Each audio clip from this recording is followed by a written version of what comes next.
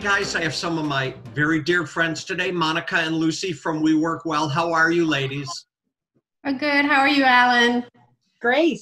Doing good. So I remember I'm in California. Monica, you're in Charleston, South Carolina. Charleston, and Lucy? I'm up in Connecticut. Okay, so I think we have the country flanked in any case, right? It's actually not terrible in California. We've had a 4-week lockdown. Everything is looking up here. It's funny how you fall into this routine. Like, I'm a home worker anyways, but breakfast, workout, 3 walks with the dogs, work in between, everything else. And isn't it amazing how work for people from home has sort of become a 7-day-a-week process, hasn't it? Sure has. Lucy and I have actually worked from home for probably over 15 years now. So that is actually not too much of a change for us. So we've been doing this for a while. We've been doing our walk and talks for a while, but definitely done more of them. Well, and as you know, I have been on some of your walk and talks. Yeah. Right? Yeah, we're trying to get more of them in. And homeschool 3 kids at the same time. So oh my yeah. God. God bless you, woman. That's all I can say, right? You know, I'll FaceTime with the kids every day, but they're not living in the house anymore. So I have to tell you guys something that to me is, we for our listeners, they know this. I'm tired of the rabbit hole, so I don't let anyone go down it anymore, right? So a week ago Monday, all of a sudden it felt different. Like people weren't doing the woe is me, the sky is falling. I started hearing that, okay, we're redoing our SOPs. We're putting new cleaning process in place. I've been doing online education with my team. And all of a sudden it's like people kind of woke up and said, all right, that's it. I'm not talking negative anymore. What are you guys hearing? Same thing, Allan. It's been for us. It feels like forever ago, but it was about probably 4 weeks ago now, since we had to call off our We Work Well urban event at the Jewel in Dallas. It was heartbreaking to make the decision, but it was definitely something that we needed to do at the time. But you know, since then, it's been kind of a roller coaster, emotionally and professionally since then. But you know, we're sort of coming out of the sad stage of it professionally, because we needed to pivot, we needed to think forward and what is needed to do. So, you know, make sure that we can deliver on producing good events for our attendees moving forward. We need Wonderful. Lucy, what are you hearing when you speak with directors and vendors out there? You know, it's unbelievable. Like, it's so inspiring. There's so much energy out there.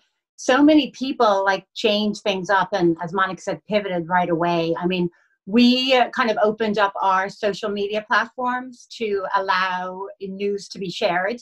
And so we're getting, you know, there's tons of webinars out there, so much education, so much learning. There's live education going on from many of our skincare vendors. Companies, I mean, Hydrofacial just pivoted their manufacturing to produce masks. Oakworks, yesterday we heard, are now from the medical division producing cheaper FDA-approved hospital beds for COVID hospitals. So it's super inspiring to hear, you know, how despite all of the challenges and the sadness and, you know, the shutting of our doors, that people have, you know, are, as you said, kind of woken up and tried to figure out, okay, how can we support the industry and how can we support our community? Yeah, that is really well said. And frankly, those are the kind of things I'm hearing too. You know, I'm going to say this about our industry, but I'm going to say this about people across the globe in general. We don't stay down. You know, nobody is into defeat here. Like, we want to go out and have a cappuccino with our friends, and we want to be back to that. And so I think for the most part, people have been really good about minding their P's and Q's and staying in their own bubble. And as you guys know, we've been doing a lot of videos, and I think between the 2 gals and I on my direct team, we've been answering about 600 emails a day, but don't stop sending them. It's fine. It just means I start at 6 a.m. on the West Coast. You've been out. You got the virus. Yeah, no virus. The only virus I have is that I have to keep my aluminum 26-ounce can handy and filled with water. And of course, we can pull lemons off our trees and slice up the lemons. Yes. And it's so funny. This is so off the subject, right? If I buy lemons from the store and I'm eating them every day, I get like little cold sores in my mouth. But if I have them fresh off the trees, it doesn't seem to bother me at all. So remember, Alan, I picked those lemons too and brought them all the way back to Connecticut when we were in Palm Springs. Yeah, and you should have, and I bet they loved you. I did. Yeah, they're delicious. You guys know, I am in my element at trade shows. I love trade events with a passion, and I know we are going to get back to them soon. And so what do you guys see up the road? Are we just kind of on hold for the minute until they really say this curve has dropped, or what's the plan going forward? Well, we are working on our beachside event that's going to take place at the Resort and Spa Huntington Beach in September. So we're working hard on that one. In the meantime, we are also, once we realized that we had to put off the Dallas event, we put our heads together and we started thinking about what can we do in a few months so we can still try to connect our suppliers with the buyers. So we've been working on a virtual platform. So we are actually very excited that we are launching We Work Well Virtual. That's going to be an online platform. We're going to provide pre-scheduled one-on-one meetings so the vendors can still connect with the key decision makers out in our industry on a virtual platform. It's going to be super cool. We're going to integrate some wellness programs into the event, and the timeline of it is we're hoping, we're sensitive to the market. Obviously, a lot of our attendees are not working right now. So we are keeping our eyes open and ears open. And as soon as we see the light at the end of the tunnel, Lucy and I and the team is ready to launch. So we're hoping May, maybe early June, that we can launch this one-day event. Good. Monica, I know you said you're sensitive to the market, and frankly, I think everybody is sensitive to the market. I mean, we all realize it. In fact, with a number of our vendor partners and other people, even people who are not our partners, we're sending out all their stuff. But sometimes I look at it and I go, you need to have a little empathy in this message. It can't just be the message that says, here's what we're doing, until you say, we're all in this leaky rowboat with the broken oar together. So, yeah.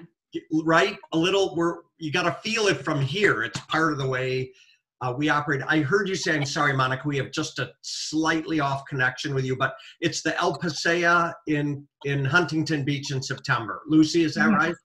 Yeah, the Paseo Resort in California. All right, very good. And I love that you're doing We Work Well virtual. I'm really excited about that. I talked to my friend Christina Cabrera down at the Big Waldorf the other day here. She's kind of like a daughter to Kathy and I down here. And she said she cleaned every single inch of that massive spa herself in the week since they've been closed. She went through inventory. She was looking at where they need to do fill-ins. And so people are planning to reopen, and it's good that you're gonna get a show. Even if it starts reconnecting people, I just think it's so critical. I'm really glad, and you're gonna let us know so we can help you do some work with that as well, right? Yeah, we're ready. We're excited about it. We're ready to roll it out. It's ready to go. We want to be sensitive.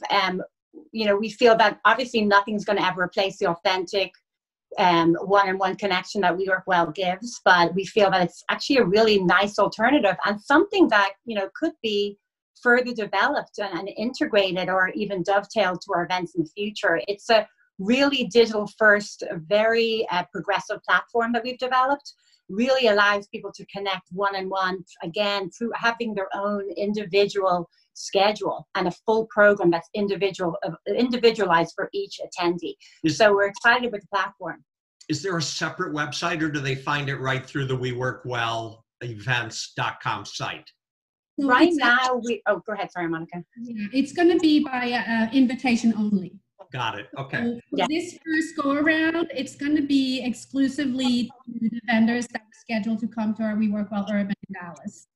And then also we're hoping to get most of those buyers on board with us for this virtual event. So wonderful.